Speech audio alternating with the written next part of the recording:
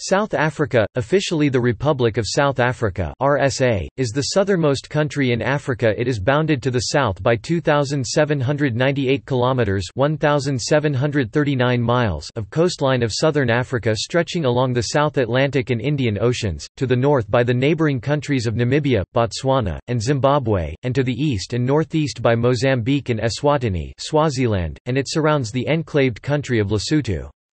South Africa is the largest country in southern Africa and the 25th largest country in the world by land area and, with over 57 million people, is the world's 24th most populous nation. It is the southernmost country on the mainland of the Old World or the Eastern Hemisphere. About 80% of South Africans are of Bantu ancestry, divided among a variety of ethnic groups speaking different African languages, 9 of which have official status. The remaining population consists of Africa's largest communities of European, Asian, Indian, and multiracial colored ancestry. Africa is a multi-ethnic society encompassing a wide variety of cultures, languages, and religions. Its pluralistic makeup is reflected in the Constitution's recognition of 11 official languages, which is the fourth highest number in the world.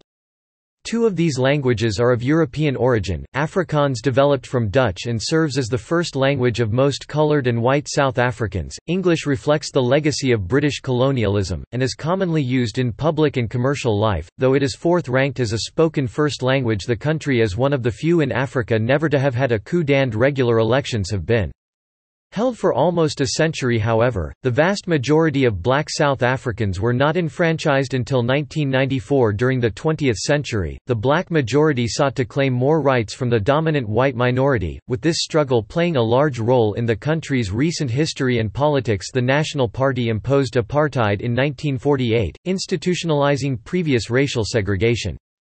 After a long and sometimes violent struggle by the African National Congress (ANC) and other anti-apartheid activists both inside and outside the country, the repeal of discriminatory laws began in the mid-1980s. All ethnic and linguistic groups have held political representation in the country's liberal democracy, which comprises a parliamentary republic and 9 provinces.